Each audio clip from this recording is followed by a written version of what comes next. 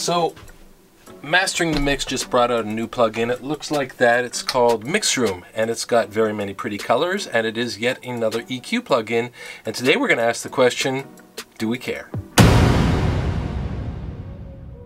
Hey, I'm Steve, and I'm a multi-platinum producer and mixer, and we're going to have a really quick overview of what this plugin does and ask the question, do we like it? Because if you're an artist, producer, or a creative engineer and you're putting stuff out there, I've got nothing but respect for you. So let's have a really fast look at what this thing does. So here it is.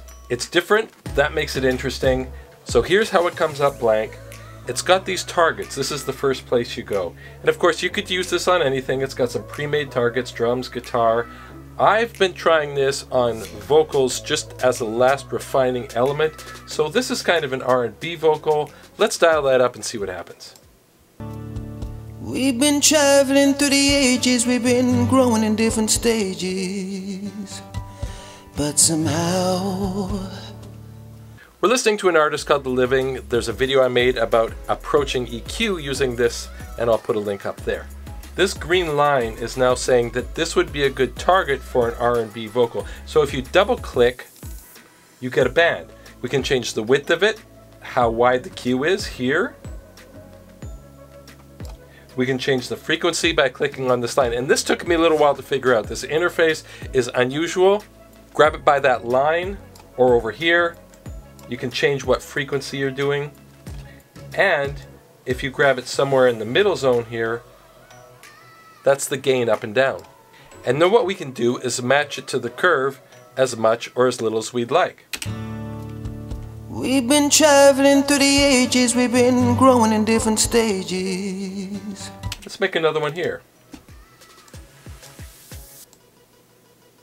Pull that down a little bit.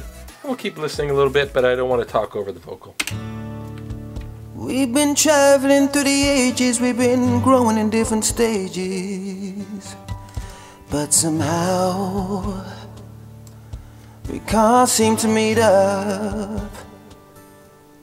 And let me just stop here and say the sound of this plugin is so good.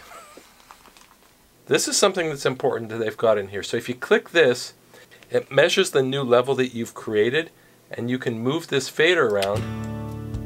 We've been traveling through the ages, we've been growing in different states. And when it's matched, it will turn white. That way, when you A/B it with bypassed, you can get a real sense of what you're doing, because when you add EQ, it always makes it sound louder, and we all of us tend to like the sound that's louder, and we can all fool ourselves. So what do I think? I think, hell yeah, this is useful for someone like me who's experienced as just a touch-up or a safety net to have a second look at all these frequencies, or for someone who's not experienced, it's really interesting to see what a more industry standard or established kind of curve is compared to what you're doing. If you want to take a deeper dive, Mastering the Mix has a really good video. Of course it's a promotional video, but it really shows you everything that's possible with this plugin. I'll put a link up here, and they have a free trial. So obviously with the trial, you could jump in and try it for free. Full disclosure, I beta tested this plugin and I have a promotional copy.